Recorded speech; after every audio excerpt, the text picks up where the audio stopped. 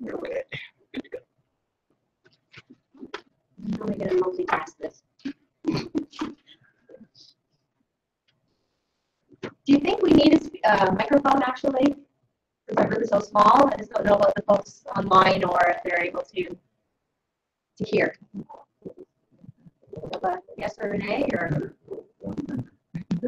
this is the voice with the microphone, so it's whether it's better that way. A little bit better. Okay, we'll go with the microphone then. Well, welcome everyone to the Kent branch of the Ontario Geological Society's March meeting. This is our annual meeting, along with a presentation on researching your French ancestry. We'll share a bit of information, a little bit of events. So that's the events agenda. Many of you know we do live streaming, and our recorded presentations are available on our Kent Branch OGS YouTube channel. For those of you who are new, I'll tell you just briefly a little bit about us. The Ontario Geological Society has been preserving family history for over 50 years, and there's 30 branches and special interest groups all across Ontario. So we are one of those branches, so the Kent branch. We focus on Kent County history and general family history, mentoring, assistance. We have newsletters, we do monthly presentations like this on a variety of different topics. We have a family history library, which is on the second floor of the Chatham Public Library. And it's open from Tuesday to Saturday, 1 to 5, and there's volunteers on duties that would assist you.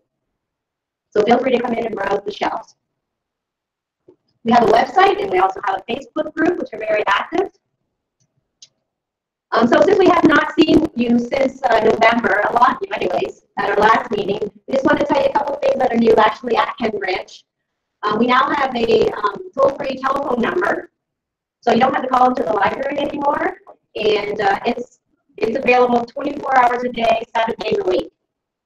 So that's a nice working secretary person right there for us. So. Linda worked hard to get us on TripAdvisory.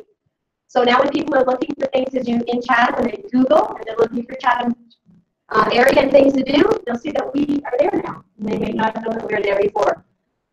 So if you're online and you have visited the library in the past or come for a little visit, please write a review. It will help us to move on the ladder.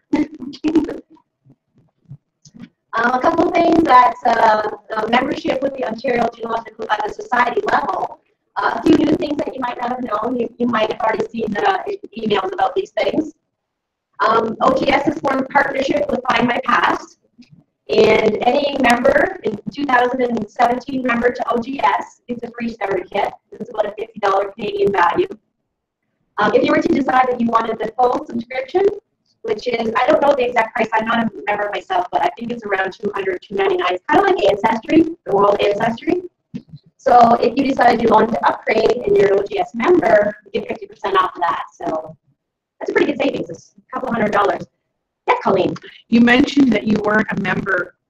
You want to clarify that, maybe? I'm not a member of Find My Past yet, but I am planning on joining it because somebody at OGS said, would you not want to take advantage of that? And says, I said, I don't have the time right now to focus on it. That's the only reason. So I will investigate in it. I do have my beginner starter kit though, for my starter subscription. And the other new thing is they have 5 to 30% off budget car rental. So for example, if you were to fly into Toronto to do family research at a cemetery out there, you need a car, say you're an OGS member, and you can get some percentage off. All the details are at the website. Our next meeting coming up April 21st, which we moved, so take note of the date. That the Friday that was supposed to be our meeting is actually Good Friday. So we've moved our meeting to the following Friday. And we're going to actually take our meeting on a road trip. So we're going to head over to the Black Historical Society, and they're going to host us, show us their facility, what they've been working on, and give us a little tour, and we can see their resources as well. Everyone's welcome, it's open to the public. Our main meeting, we're going to have a fellow come down from London, and he's going to talk about researching cemeteries and resources online. So things like Find a Grave, Canadian headstones, civilian graves. He's going to talk a little bit about those different projects. Lambton County, they're having an event celebrating British home children. Sandra Joyce will be speaking Tuesday, April the 11th. So if you want to know any more details on that, go to their website. And then the Essex branch is also taking a road trip to the French Society, which might be a nice follow-up to this presentation if you actually want to go and visit the society. And they're doing that Saturday, May the 6th from 1 to 3. And again, it's open to the public, anybody can go. Conference is coming up. We hold our OGS conferences throughout Ontario. Different cities host it. This year is in Ottawa because of the 150th. And that's June 16th to the 18th. And again, if you want more information, there's the website. Okay. That's the events and the news. So the other part of the meeting was our annual general meeting. We'll try to go briefly or quickly through it, be as brief as possible. So I'd like to, Colleen's going to take our minutes. And as per our bylaws, notice of this meeting and the agenda were given 30 days ago via the membership update that was sent out on February the 10th. So I'd like to call the meeting to order. We do have a quorum. Approval of the 2017 agenda. As I said, it was circulated. There was also a copy at the back. Are there any additions to the agenda? Can I have a motion to approve the agenda as it stands? Joanne? And a seconder? Linda? All in favor? Great. That was easy. Approval of the minutes of the 2016 Kent Branch meeting. The draft minutes were circulated in advance, again, via MailChimp, an email that was sent out to you on March the 4th. There's also a copy at the back. I need to ask, are there any errors or omissions to those minutes? All right, can I have an motion to approve the minutes for the 2016 Kent Branch Annual General Meeting? Diane? The seconder? Maria? All in favor? Thank you. All right. So now I'd like to give you the 2016 Annual Branch Report. This report was amalgamated from all the different committee leads and chairs. They submitted the things that they did over the year. So in 2016 was a year of transition and many changes for the Kent Branch. We had new people join us while others stepped back. Fresh perspectives, renewed an excitement and momentum, which propelled us to think out of the box, embrace change, assess our status, and begin planning to move forward. The greatest change was the establishment of several teams and the move away from the philosophy of one person, one position, one job. These new teams have undertaken issues around our research, the website, scanning, the library, in an effort to support the branch in serving all family historians. Planning began to give the library and the website a much needed facelift, and the process and the completion being scheduled for 2017. In 2016, we moved our monthly presentations from St. Andrew's residence to here to the McKinley Funeral Home, and the live streaming has continued. Throughout the year, our publicity team attended many events across the county, promoting the Kent County branch, the Ontario Genealogical Society, and genealogy in general. The branch hosted 2 3-week family history classes led by a representative of the Latter-day Saints Church. And these sessions have become a great success, and more are being planned for 2017. We're striving to form new connections and partnerships with our community. The publicity team has reached out to several funeral homes, Chatham-Kent Tourism, local school boards, just to mention a few. They continue to pursue every opportunity to educate Chatham-Kent about OGS and the Kent branch. The branch website was updated, and the members-only section saw some TLC in 2016. Items have been uploaded, and more are scheduled for 2017. Our branch Facebook grew to almost 350 people who are passionate about family history.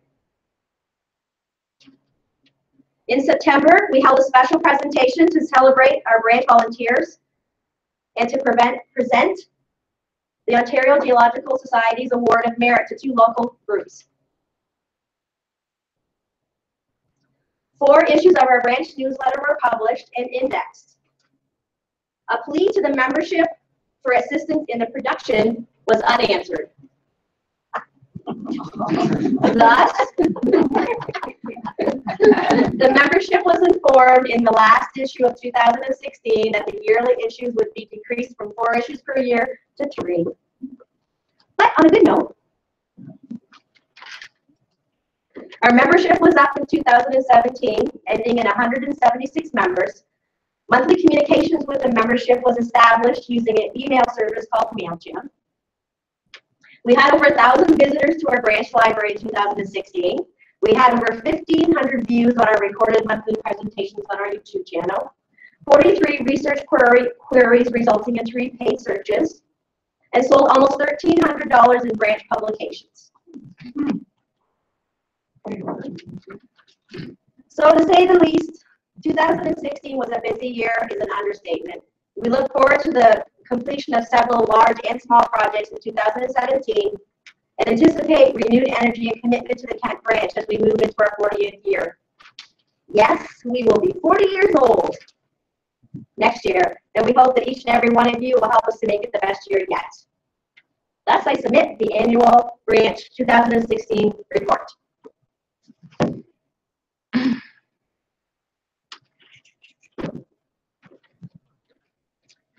Branch financial reports. I'd like to call on Val Butterfield, our treasurer, to give that report. Oh, you want to use that? Oh, yeah, right. Okay, you're all adults and you all went to school and you can all read. But there is a difference. Today, I received a message from one of the VP Finance, and there was an error in publication sales. You can see 2948 there. It's way off. So I have fixed it and revised it and sent it back. You know, they're having and whoever it is, where BD, anyway, doing the audit. They drive me crazy. Every day they want another piece of paper. And I keep telling them, we don't get that piece of paper from the bank. So anyway, so I changed the publication sales and it is 1273 instead of 29. So that makes a change all the way to the bottom of the net income being minus 2820. So we were in the hole, which we knew anyway, but more than we thought. Yeah. So the next one then is the proposed budget, and I had to make a change there as well because the same thing. Publications. Anyway, yeah, publication sales went to 106,920, and is the budget shortfall for 2016 of $4,194.90, which is not the amount of actual dollars that we lost, because included in that is $2,242.23 of amortization, which, you know, still brings us to just around $2,000 of a loss on the So unless there are any questions, I move the adoption of this financial report. And I think that people need to look at that budget and vote on accepting or denying this, the privilege of spending your money.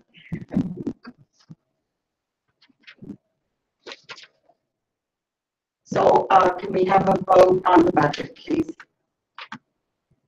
All in favor?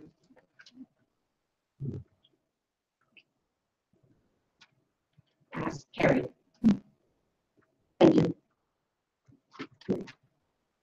Thanks, Val. Okay, next part is the election of the branch officers. Branch officers are the chair, vice chair, treasurer, and secretary. And they are up each year for renewal nominations. The current officers are willing to let their name stand. So currently we don't have a chair. I'm the vice chair, Valerie, the secretary, the treasurer, and Colleen, the secretary, will stand. That would be nice if somebody else would like to challenge. That'd be great. Pretty much a challenge. Don't all stand up and say, yes, I can have one. So a call for nominations was issued in February, but none were put forward, but it's never too late. So are there any nominations for chair, vice chair, treasurer, or secretary? Are there any nominations for chair, vice chair, treasurer, or secretary? One more time. Are there any nominations for chair, vice chair, treasurer, or secretary? Seeing none, I acclaim the current officers who are made in their position for one another year. Congratulations. One perfection. Yes, I know I used to be on it. All right, the next item is the appointment of the committee chairs or leads. As I mentioned earlier, new people have stepped up though over the 2016, and we did have some people step down. We are having our webmaster Jill Johns has decided she would be stepping down as of March, as of now. Our membership coordinator Jane Teskey, she's also going to be stepping down. The rest of the committee leads are agreed to let their names stand. However, most are doing more than one role. So if you still need people to help run, even if you don't want to take on a lead, it'd be nice just to step up and assist the people that are already doing those positions. We've had some people step up. We've had Diana Carl step up and start helping with some research. Maria Martineau is also doing scanning on the scanning team. Joanne Whitwire has taken on the social committee. Tyler Gauthier has joined the tech team. Brandy Jordan has started assisting with the tech and the admin. And Janet Vander Riviere has offered to assist with the cemetery coordinating. So like I say, we're trying to use the word team as opposed to, the traditional roles. And hopefully they will evolve into more of a team. The more people that get involved means the less work, and it means the more that's getting done. So some of the teams that are currently in place, definitely they're not all of them, are the library team, scanning, the web or tech programs, doing this, who do you have for a speaker? The newsletter, we definitely need somebody helping with the production of that. Publications, we have research, the social media, publicity, cemetery, the social team. I'm sure Joanne would love some help. We all would love some help. So if you have a skill or a little bit of time, definitely talk to the people that are on these teams already and join up. We'd love to have you help. Or you can send an email to the branch if you want more clarification on exactly what we're looking for. Is there any other business arising that anybody would like to discuss? I would like to say a big thank you to this group that works with the OGS here. I really value all the time that you spend. I think we all do. Yes,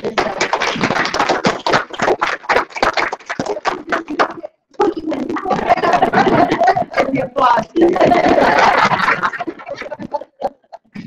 But you're right, there are new people coming on. So, there was the torch. It feels or it seems like the torch has almost been passed. And then there's some new ideas and thinking out of the box and just different ways of doing things while we move into this more of a, unfortunately, a techie age, online age. It's just, I think things are changing, so it's nice if we can look at the box and try to change a little bit with it. I know it's hard and we have growing pains, and unfortunately we're not going to make everybody happy, but we definitely want to hear from you. If you're not happy with something that we're doing, let us know, and then we can try to address that. So we don't want anybody, feeling left out of their opinions or what they'd like to see done. So, Rhea? I have a question about, I have some ideas about fundraising for the OGS. Fundraising. Well, that's an issue we don't even have. This team we don't even have. It's business. It's business.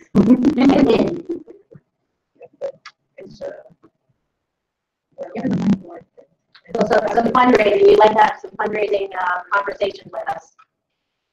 Okay, okay. Sure.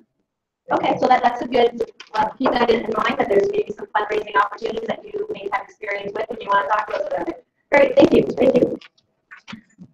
All right, anything else? All right, seeing none, then I will call for the adjournment of the meeting, of the annual general meeting of the Ken Branch for 2016.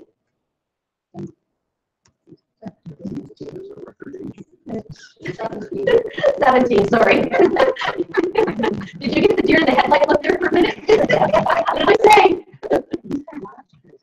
And then now we'll get ready for our presentation. Tonight, Val Butterfield is going to talk about her lots of experience with researching French ancestors and different connections. So it'll take us a couple minutes to set up. So if you didn't grab a coffee or a tea or the pop, help yourself. And before we break, there's also a table at the back that has some giveaways. So they need to find a new home. They need a new home. So please take them home if you're interested in any of the topics there. All right.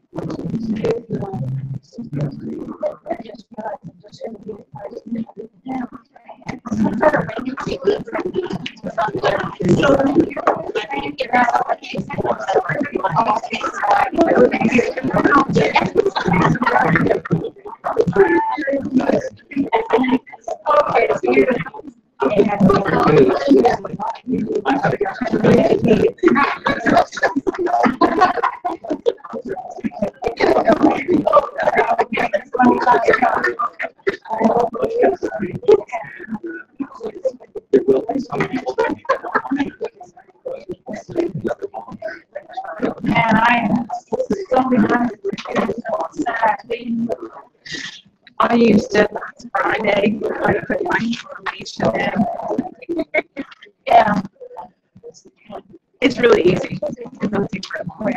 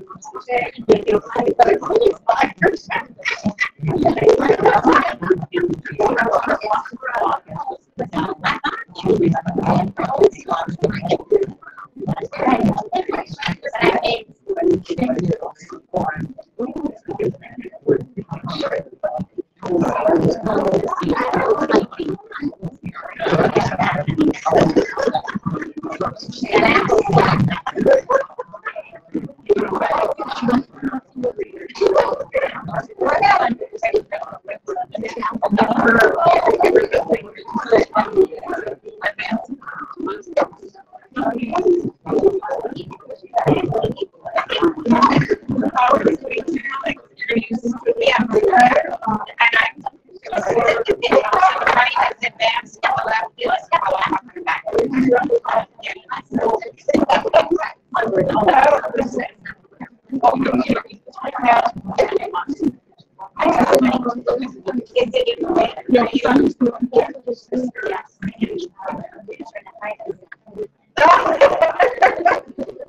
Your tricks. You have the mic. Oh, I don't know.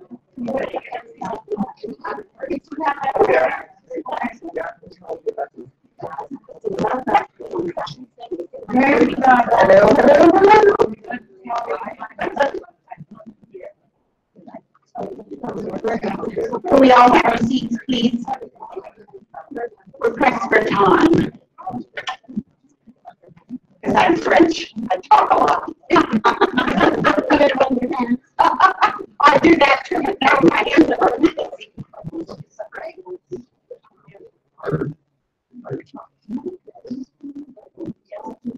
okay. I called it the elusive Frenchman because we tend to think of Quebec as the province in the configuration that we know it now. And of course, in doing genealogy, we need to know our history and our geography a bit anyway. I don't know if it's because I went to French primary school or whether it was because I was in separate French school, public school. I don't know what they taught in history, geography in the public school system in the little town that I lived in Northern Ontario. But that's where my passion started for history and geography.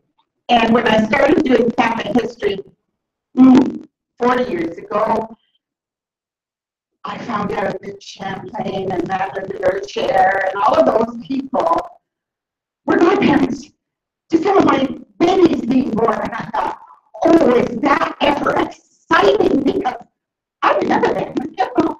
So that's where my passion started. And you have to have that passion. And you have it if you're doing family history.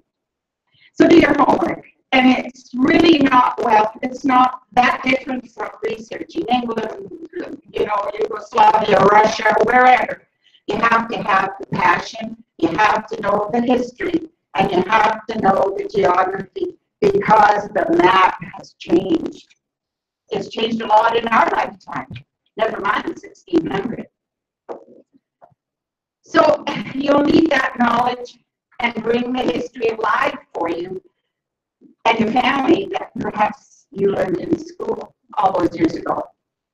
You learn about their lives and their skills and their passions and housing and way of life.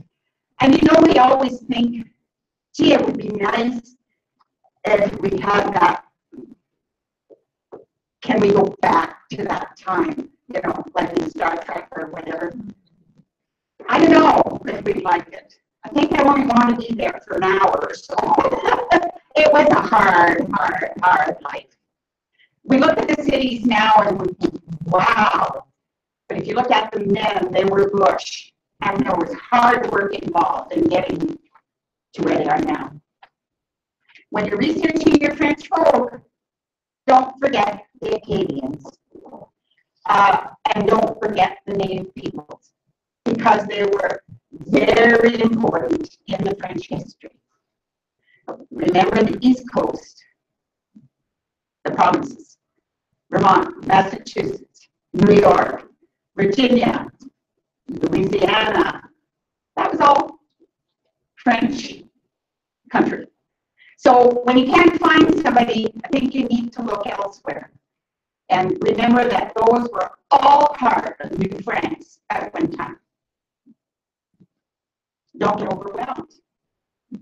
Pick a line which you are most interested in. The results will surprise you. Be charitable, not judgmental. They were all humans with strengths and weaknesses, as we all have.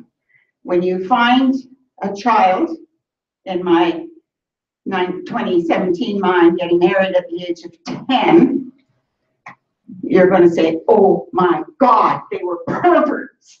Well, they weren't. That was normal. So you have to have that other hat on. I haven't found any kings. I haven't found any queens after 40 years. I found a lot of farmers, a lot of illiterates, a lot of outlaws, believe it or not, alcoholics, military people, large families, and massacred families and individuals. So it's an interesting ride.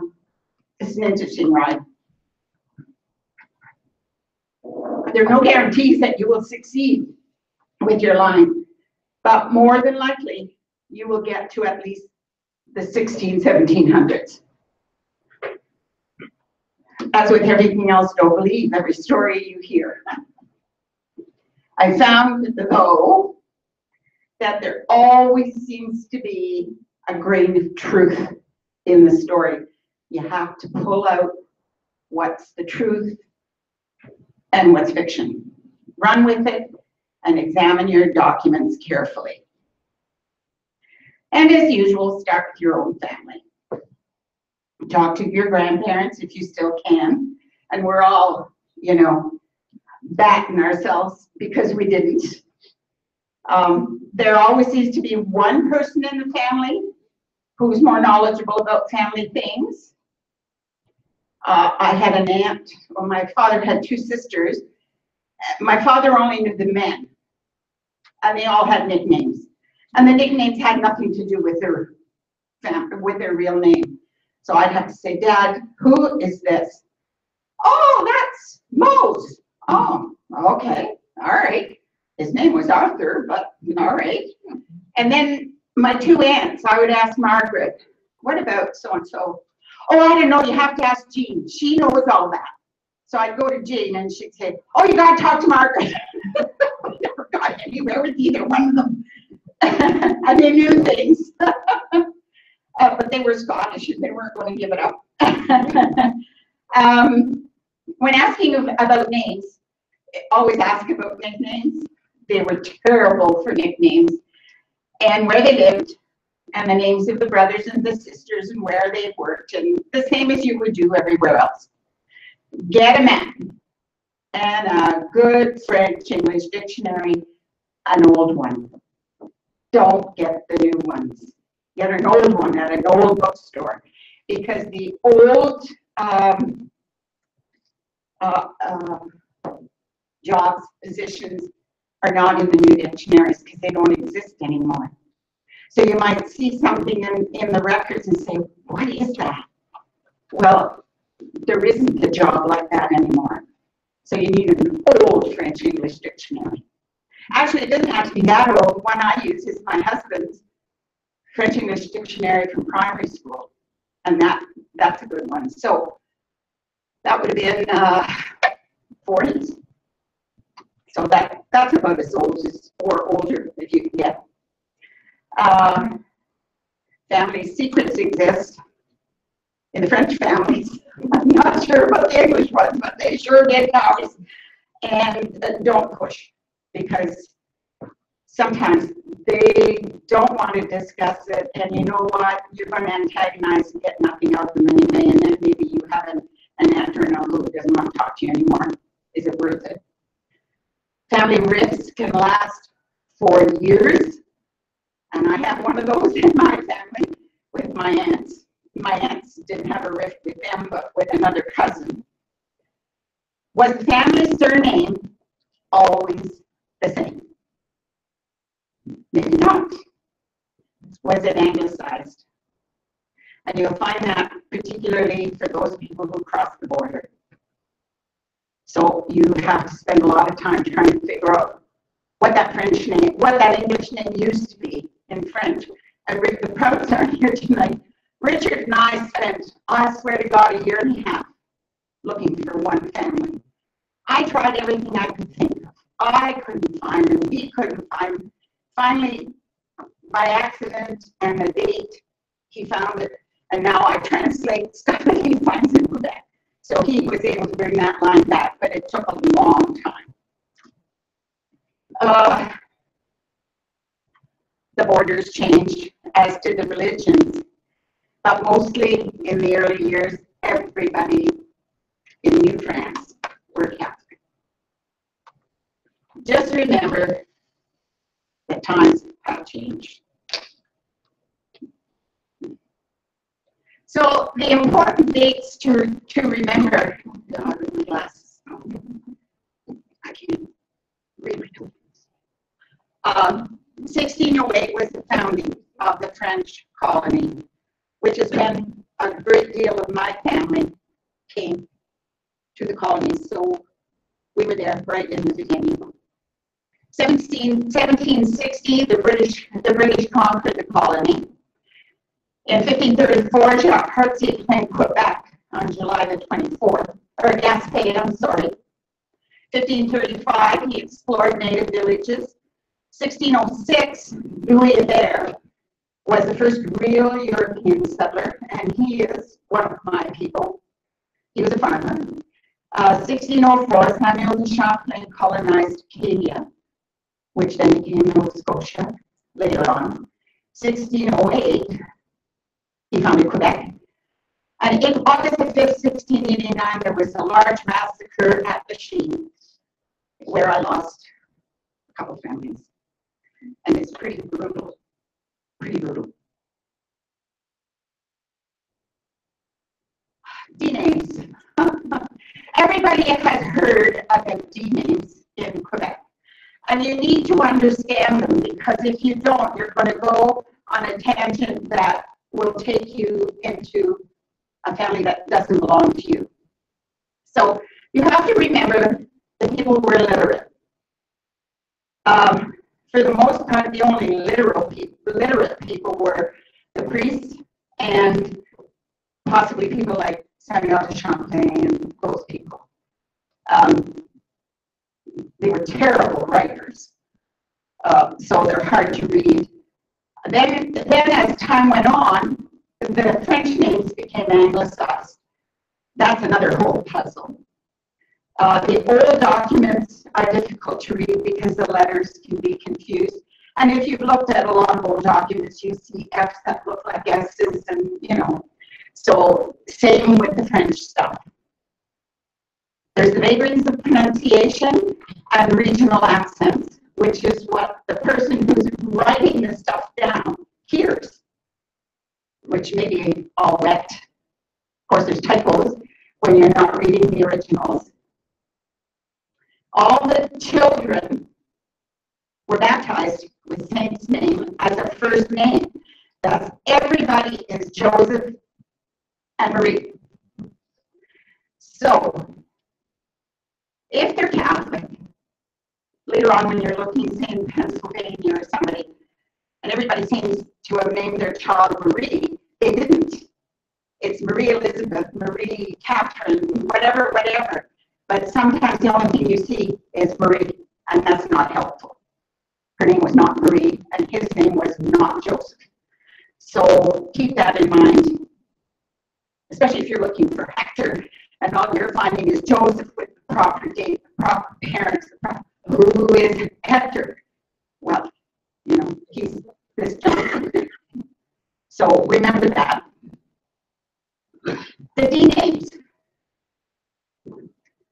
Oh, wait, I'll jump to the females first. The females retain their birth name to this day through their whole life. So that's why it makes it easier to find them. So the D names, I call them AKA. It's not the real description of what a D name is, but it's the easiest way to understand it. Okay, so if you have Rossignol de Sanssouci, okay, that family of 18, 20 children, because we know they have that many, will have 3/4 of them will be Rossignols. 1/4 will be Sanssoucis. Or, any combination of that. So when you're looking through the records for Joe Rossignol or Hector Rossignol, he may not be there, but he may be there under Hector Sanssouci, or he may be there under the combination of the two names. So when you're looking, you need to look because there'll be more than one family of Rossignol. And so in order to be able to differentiate this guy from that guy, because there might be two Hectors, that D name is going to be important. Otherwise, you're going to be on a tangent here looking at this Rossignol family that has nothing to do with your family. So you need, if you find a family that has a D name, and they didn't all have them, if you have a family that has one, remember that you have to look at both. So then when you're going into the church records, look for both, because the parents' names will remain the same, and the area where they're living more than likely, and you'll have an approximation of the date of birth. So, but remember those D names, they're important. They're very important, because otherwise you are going to be totally lost.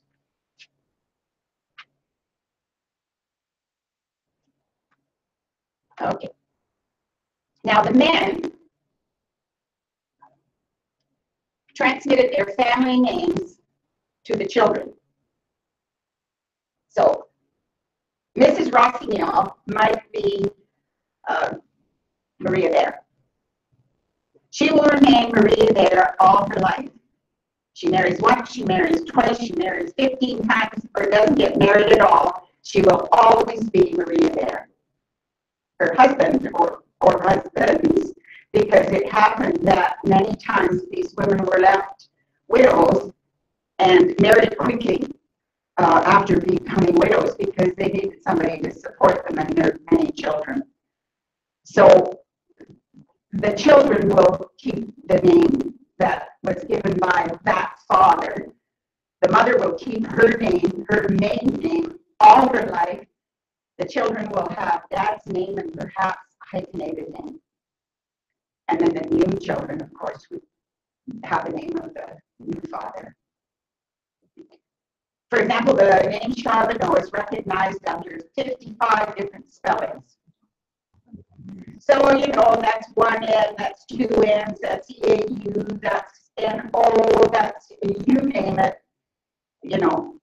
My family name is Graff, Graff, or Graf, or Greffe, or Gref, or Graef, or Von Graff, or Von Graff.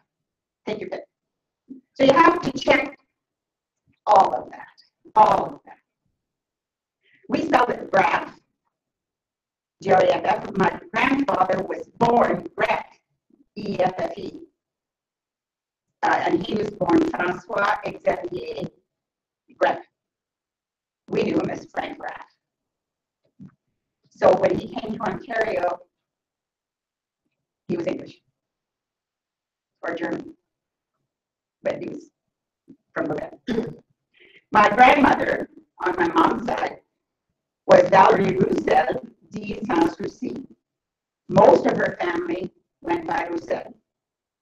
Other branches adopted Sanssouci. A D name is nothing but an alias given to many persons, whereas an alias is given to one specific person. So that's the difference there. The origins of the D names are many. There's the military nickname, or a name related to a physical characteristic, somebody with red hair or long ears or a short leg or whatever. The place of origin, sometimes it had to do with where they were living or where they came from, or the name of fiefs for the nobles, or the mother's family name might have been the D name, or the father's first name, and so it goes. So you have to kind of guess at it all. but it means you have to look in many places. And it makes it sound so hard, and really when you're doing French research, it's so damn easy when you compare. So some go back to ancestors, while others are introduced by their descendants, and some are transmitted, others are not. Some belong to an entire family line, while others concern only a single branch. So if one of the brothers chooses to be the second part of the D name, he and his family will probably remain that way. And everybody else will be a different name, although they're brothers. It's not uncommon for the original name to be lost to memory with the passage of time. The D name may help you distinguish people of the same last name. Simon Roy, D.O.D., and Antoine Roy, D. Desjardins, are not related to each other. So be careful, which is what I was saying. Don't assume. When looking at marriages, consider this example. Joseph Jared D. Beauregard. Joseph is his first name. Jared is the ancestral family name, and Beauregard is the D name. And usually you get that D in between, but sometimes you just get a hyphen, as it got on a little later. After some time, you may see the name as Beauregard de Jared. When looking for the marriage of Joseph and Jeanne Joachim, look at these possibilities. Joseph Beauregard, we know, married Jeanne Joachim. Joseph Jared married Jeanne Joachim. Joseph Beauregard married Jeanne Laverdure, which is a D name for Joachim. All the same people, all the same marriage. So I haven't, and then Joseph Jared married, I got that, Jen, yeah. Okay, so that, if I haven't confused you completely about the D names, it sounds really complicated. It's just that you have to be aware of it so that when you start looking and you start seeing these D names, you're not wondering what they're all about, but it makes you look at every possibility. Now, in the library, we have red duet. The red duet at the front of the book gives you the D names for all the names, or most of them. So if you don't know why Joe Blow has this name and it shouldn't be that, go there and have a look and see. And I think it may be online, but the Drouin books have really good insight into the D names. Now, the Fidjoa, King's Daughters. Before you run off and think they were all prostitutes, got sent to Quebec to clear out France. That's not the case. What really happened was the colony was overpopulated by men and not enough women. And in order to grow the colony, they needed women to have children. So it was created by the king, which is why it's called the King's Daughters. Between 1608 and 1640, fewer than 300 French men and women came, and fewer than 1,000 between 1640 and 1660. So the female population was less than half of the males. So the purpose was to bring enough women for the male settlers living in the colony, and they came from orphanages and farming communities, and some were from wealthy families with the strict mission of finding a husband. They were given a dowry as soon as they got married, and that was a dowry from the king. If you look at arrival times and marriage dates, many of them were betrothed and married a week after their arrival. and some of them the very next day. I mean, they didn't take a lot of time to pick. I think they looked at him and said, yeah, she looks like she can have a lot of kids, you know. She's female, let's go. So they married very quickly. And the marriage contracts are great for seeing those dates. They got a bigger gallery if they married an officer, and also advantageous if they married a soldier, because they wanted the soldiers to stay and populate the colony. Reproduction was the key to the survival of the colony, so there were large families and monetary rewards. So that's why, as you're putting down number 17 kid, number 18 kid, you're thinking, this is never going to end. That's why. Valerie, last Sunday night on Find My Past, Yes. they were talking about that, but that gal had a choice. She could, you know, turn those guys. Oh, you can. You can turn them down, but it wasn't to her advantage to do so. Especially if it was an officer. Yeah. the men were in dire straits as well, because if they chose to remain single, they were punished by revoking their fur trading permits or suspending their hunting privileges. So it was to your advantage to marry. And girls would marry at the age of 12 or 13 as soon as they hit puberty. Thus, they had more time to have the large families.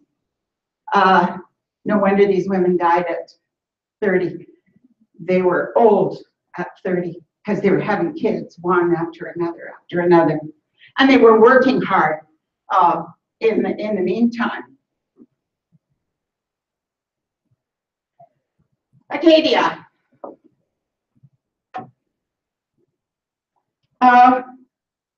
We tend to forget that Acadians were French.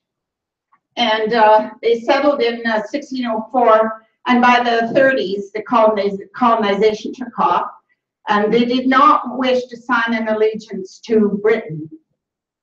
And they chose to remain neutral, and they sealed their fate in years to come. So for a while, Britain went along with their ideas.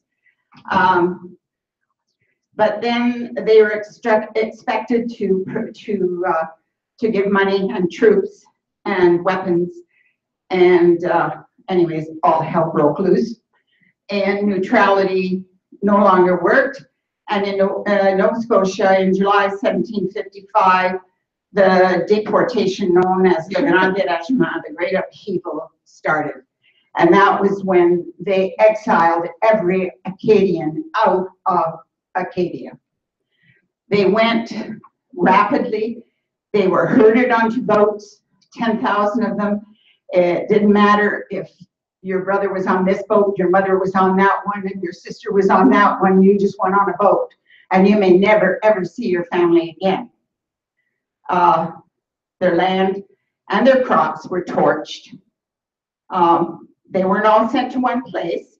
Families were divided and ripped from their homes. 10% died because of diseases or because the ship sank. When they were allowed, some returned, but established in New Brunswick rather than in Nova Scotia. And if you go down New Brunswick Way now, there's great Acadian areas there. They're wonderful people. It's a wonderful place to visit. They were sent to Maine and Virginia and Georgia and elsewhere in Canada. Some were sent back to France. And some of them went to Quebec. So they weren't too far away. And remember the Cajuns in Louisiana. They are Acadians. That's where the Cajun came from.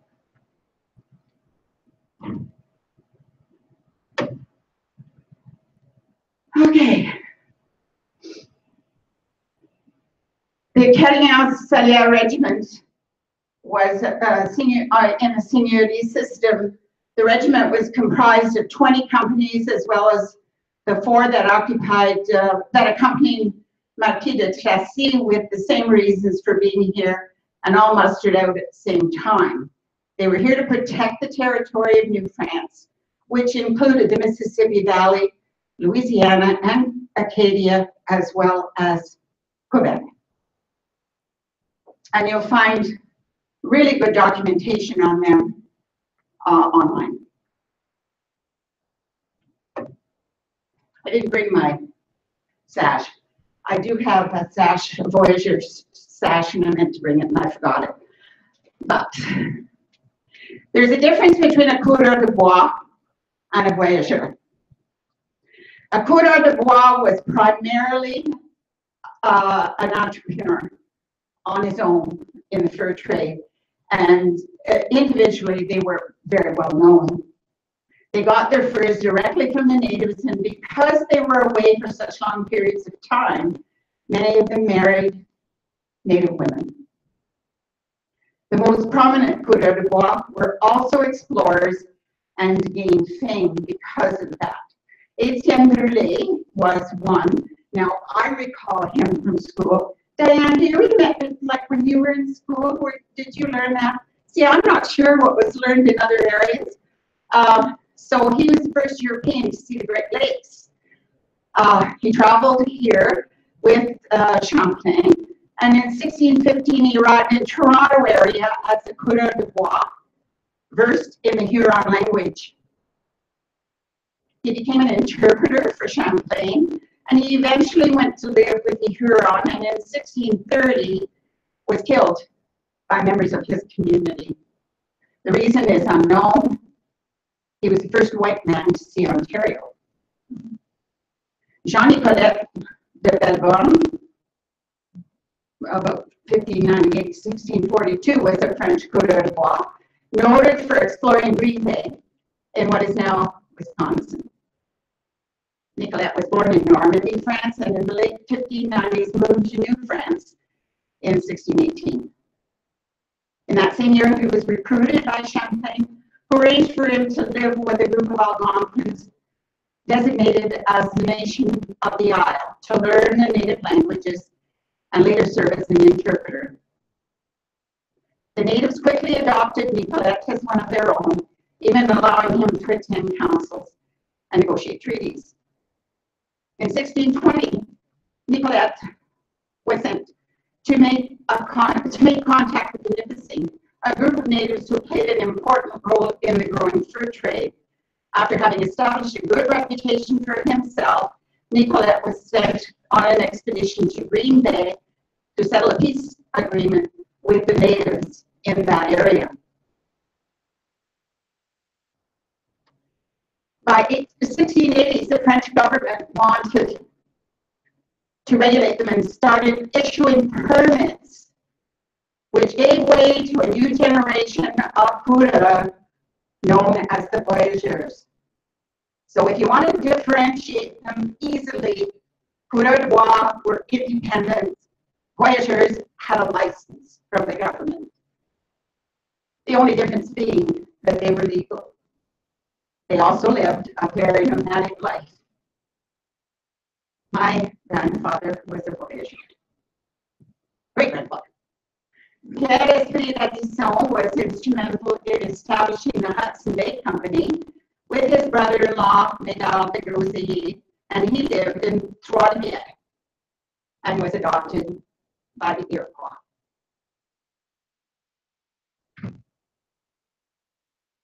Before I do the bûcheron, which is the bush workers, I'll do a few more notes here on land.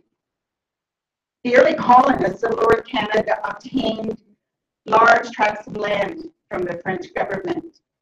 The settlers called their large wild farms by certain titles, as in their minds, they resembled the holdings of the French barons or seigneurs.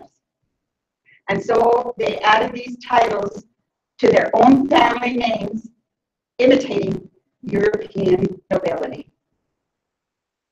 The owners of these vast estates considered themselves seigneurs in their new country and were extremely proud of this. So they didn't necessarily have pots of money and come from France with titles and all of that. That's a myth. Some of them did, but not most.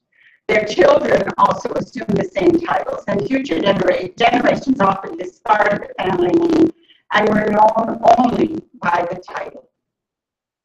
So again, another new name.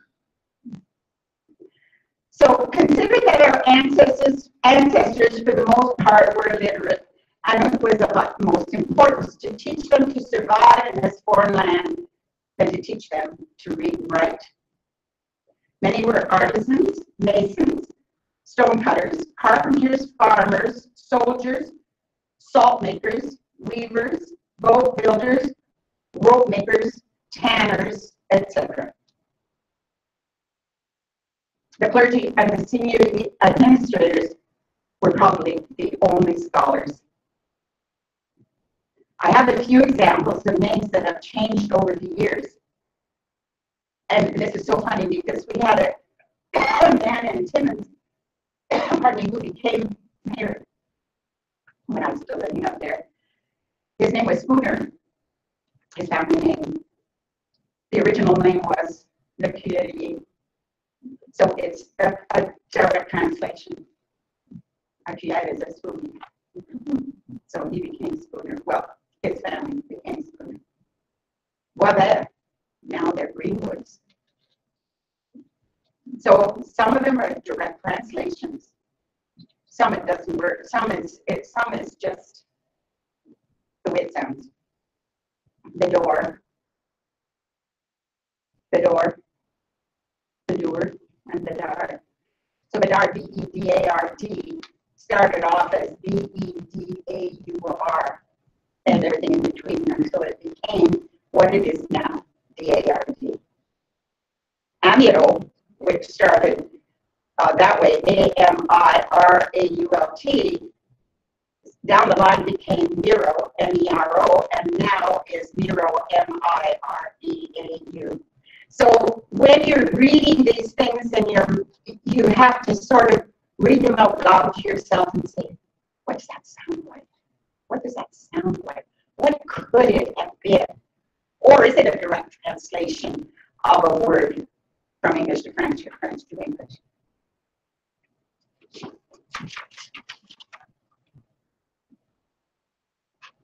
Okay.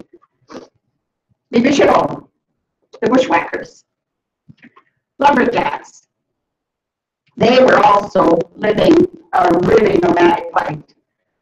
Many of these poor guys were at home. I think they were only home long enough to make a baby and leave. And they were away from home for months at a time. My grandfather had a grade 2 education because he had to leave to work in the bush camps to help support the family, and he was about 10. And if he went to work in the bush and mining camps, and he did that all his life, and he became a cook in the camps. He was a good cook. And he taught himself to read and write. And he had the most beautiful penmanship. I got some of his, and math, you know, he was doing some work on the house in Cochrane, and every piece of wood and every nail he bought, and how much he paid, who he paid it to. It's really fascinating. But he learned all the fine arts of what a woman would normally do. He knit, you know, he sewed, but there's lots of time in the bush camp when you're not at home to do that. Now, I don't know if any of you know Stompin' Tom, but Stompin' Tom had a song about Joe Moffat, who was the first, first he was a voyager for the Hudson Bay Company, and he became a logger. And he was a big, big man. In 1829, there was animosity between the Irish immigrants and the French, and forever will it ever be so. You know, it was like that up in Kapuskasing when my husband was growing up in the schools. The French and the Irish just didn't get along. He was defending the cause of the French Canadians, and so there's a hotel. Yeah, there's a hotel down in the Ottawa Valley somewhere with a footprint in the ceiling, and they say he did it. He was a big, big man, and I guess the ceilings were low. I don't know. But anyway, the song is about him, and it depicts it very well. So the French language across Canada is regional. And for those of you who don't realize that, you'll come up against someone who is speaking French, and you'll say, I've never heard that word or expression before. She doesn't know how, or he doesn't know how to speak French. Well, that's not true. He is, or she is speaking his regional French. My French from Northern Ontario and what I learned at home and from my grandparents is different from somebody else's. And so, just as an example, body, which means to block, comes from Normandy. Now, my grandmother would have said that. So, without knowing that somebody might have been from Normandy, if you look it up, then you find out boucherie, which is a butcher shop. And again, we said that comes from Poitou area. Some of the words came directly from the natives. And one of them is boucan. We said that all the time. And that's the smoke from a fire. And the other one is wawaron, and that's a bullfrog. We said that all the time growing up. And I bet you I could run into half a dozen people who wouldn't know what that is. But it depends on where your grandparents came from as well. As you know, farming and church in New France was basically all there was. And the church, the RC Church, Roman Catholic Church, played an important part in the preservation of the culture and the language and the faith, as well as its education. The laws in Quebec are a hybrid of Napoleonic law, which stands to this day. Remember that, it's different, and British common law after the British won the war. 1534 saw Jacques Cartier, who was really looking for China, and he found Gaspé. He made a wrong turn there. On July 24th, he was from Saint-Malo in Brittany. In 1535, he explored native villages Stadacona and Hochelaga, which became Quebec City and Montreal, or Ville-Marie at the time. 400 men accompanied him, but most returned to France with him. But the Leblancs and the Amels and the Fleury's and the Legends are here because of these French settlers who accompanied him and didn't go back. He was the first to grow crops in New France: cabbage, lettuce, and turnips. So remember the thing about the Napoleonic law. That's very important. And you also want to remember about the notaries. The notaries are well documented. You can find lists of them online.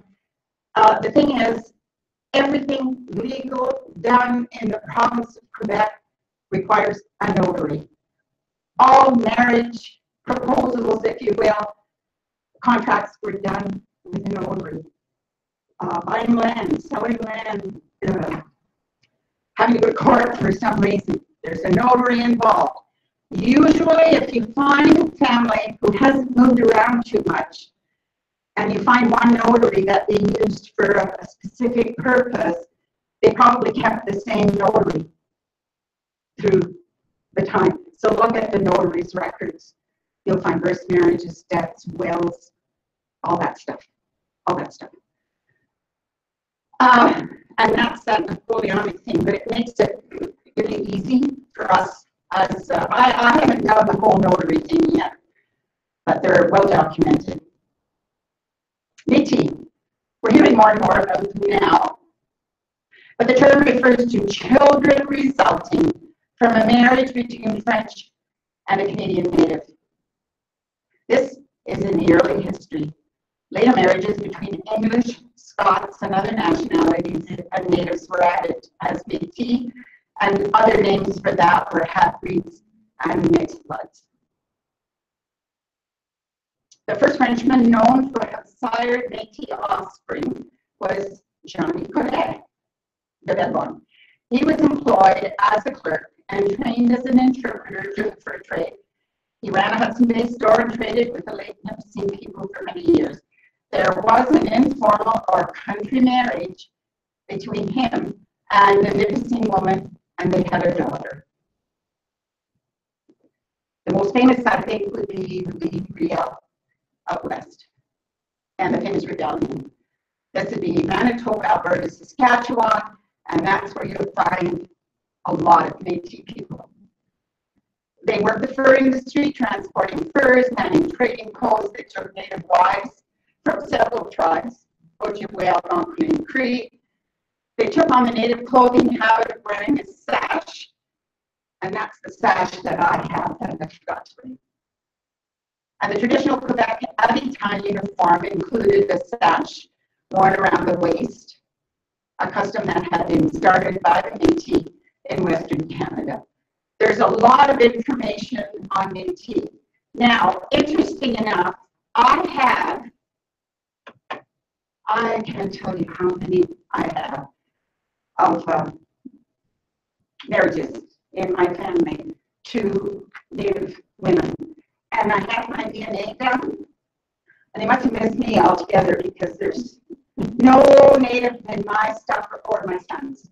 So it was obviously, branches off, but there are dozens of them, and I think I have every figure going.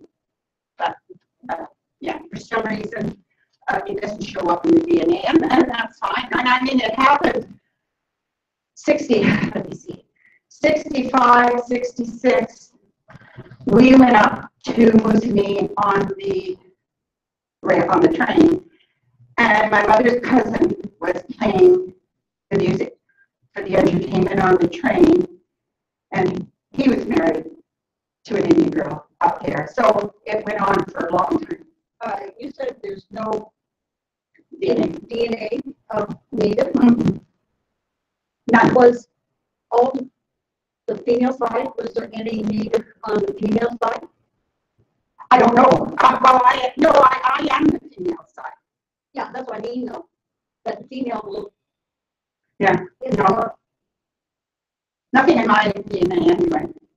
Oh, all right. Yeah, really interesting, and certainly nothing in my son's either. But then he would get a lot of the British side, from his dad. So anyway, so I just did a few things on our holdings, and they're all important. But you want to look at Jeté and Drouin. They're the Bibles for starters. Gros Seal has to do more with any Irish people that you had come over. And then you have histories, that may or may not help you, but they're always interesting to look at. Notre Dame de Montréal marriages and Notre Dame de Quebec marriages, holy mackerel. That's where they all got married in the early times. So no, the writing isn't all that great, but look at the actual records. Don't look at some translation that got made in China. Land grants, Tonke, you have the discs there, but it's also all online, and it's another Bible. The French families of the Detroit River region, absolutely, because of the fort. Some of my mother's family were there early. And the French Canadian series is little books, and there's 3 or 4 families in each book. And I think with the reorganization, all of the French stuff will be together. So you'll be able to find it all together. French Pioneers of the Western District, and all the King's Daughters has the names of all of the filles rois. And then, of course, you have hit sites. PRDH is a French site, and they have the originals there. RFPO is that little library that you mentioned in Windsor. I belong to them, and they have a good library, very good library. And then, of course, you know all these anyway. The free ones, Public Archives, which is now Collections Canada, it's the same thing. The Loisel Marriage Index is kind of along the line of Drouin, Jeté, Tanguay in importance, okay? It's, he wrote down a bit more when he was doing his index, so sometimes if you compare them all, then you get a better picture. I think, yeah, marriage contracts in the region of Quebec, pstog.bank.qc.ca, that's where you'll find the marriage contracts. I found a marriage contract for my great-grandfather. He married a second time after his wife died. I can read the first name of his second wife. I can't read the second name. Don't know what it is. I go back and look at it every once in a while because I'm looking at the actual thing. Can't make it out. Looks like it might be. It looks like it might be Irish. Books. If you're interested in reading a little bit about the Acadian story, and these are, well, one is in English, one is not. They're an interesting read, a really interesting read. The one is a poem by Henry Wadsworth Longfellow called Evangeline, and the other one is called Les Aiguines by Antoine Mayette, and it's written in Chiac, which is a dialect of Acadian French mixed with English. It's very easy to read. You get it. You don't have to be able to speak Chiac, and it really does give you a really good insight into the plight of the Acadians. That's all, folks.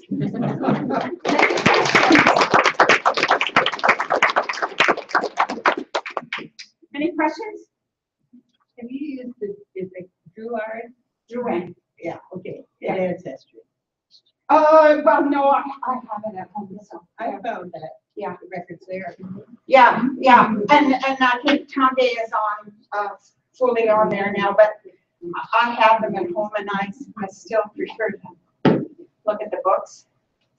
My finger on, I found some good Quebec records on family search. Yes, yes. yeah, and more so, as they put more on it, it's wonderful from where we started. Using that, I helped someone who came into the library. His name was Foster. But it was Pastor. What was the connection between those two? It's not a translation.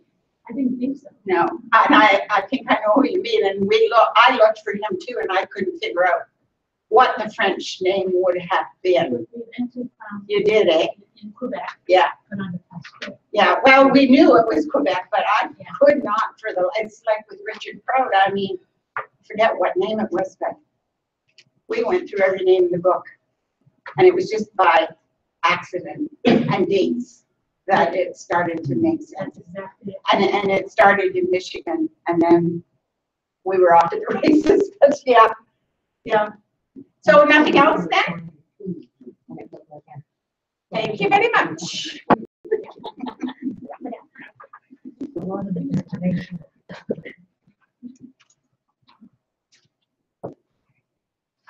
Thank you, Val.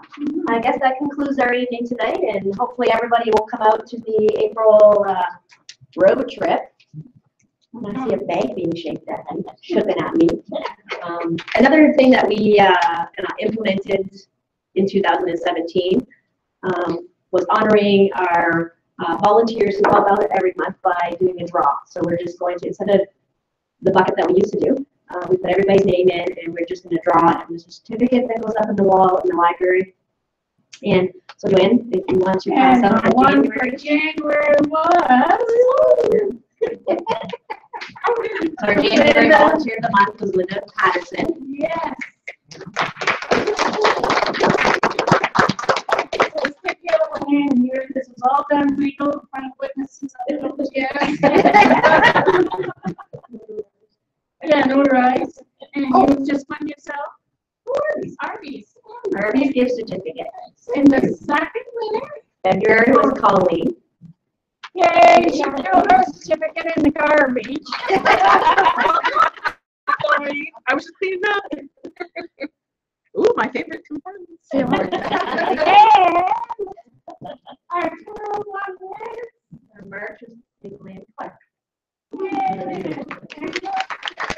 Arby's, she won. It's on the wall. It's on the wall.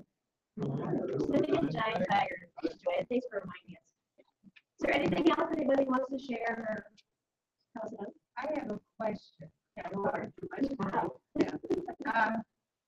I did some research and it said the father in the family was a toll keeper in Harper Township, and they lived just outside of Moravian.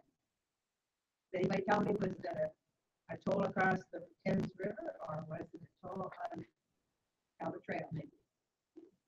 Interesting to know. The idea is great. Yeah. We talked about how to look at the maps. Your district to see what's going on. Further investigation is required. So if you find out, you can come back and tell us what the goal was in that area. Okay, thank you. Okay, like I said, everybody, please join us at the Black Historical Society, April 21st, and we'll have a little tour of that facility. So good night, and thanks everybody for coming, and thanks to the folks that are watching online.